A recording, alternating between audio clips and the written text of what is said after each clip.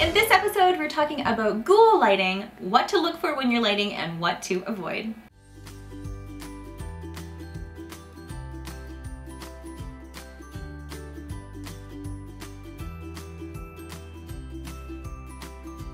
Hello and welcome. I'm Lisa from Milk and Honey Photography and the Milky Way, and today we are talking about ghoul lighting.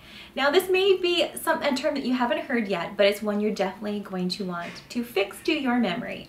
Ghoul lighting is that effect when you take a flashlight and shine it up your face under your nose. It creates these really dark shadows. It is not the light that anybody wants to be lit, especially our newborn babies too. The way that you're going to be able to tell that you're uplighting is the way that you're going to be able to see the shadows. What you're going to want to look for is always lighting baby from the head down.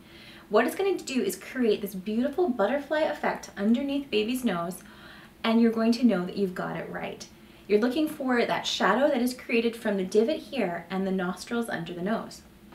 When you're working with babies from an aerial perspective, you're going to be wanting to look at the catch lights if they have their eyes open. We never want to have the catch lights in the lower quadrant of the baby's eyes. So always try to have it in the area of between 12 o'clock and about 3 o'clock and 12 o'clock and 9 o'clock. Those are the areas where you're going to know that you have lit the baby correct.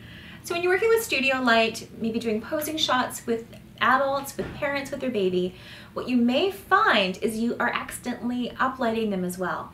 This happens when your light source is too far down.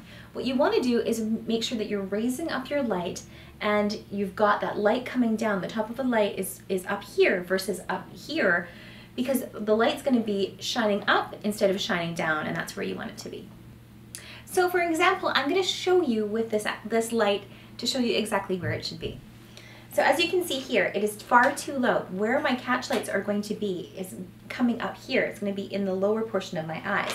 Of course, I would want to be at more of a 45-degree angle, so the catch lights would be down here. That's not what we want. We want to raise this up. So at eye level, this would be getting better. And normally I would be working with a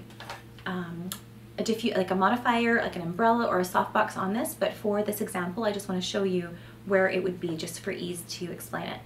Here would be better. I'm having my light source almost directly at eye level, but it's still not optimum. You're still going to get that uplighting effect as well.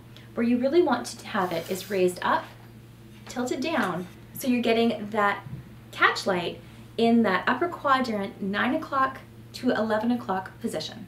So if you are struggling to get the results you want when it comes to your natural light or your studio light, you're going to want to make sure you download our studio lighting gear guide. It's going to help set you on your way to figure out all the things you need to get started.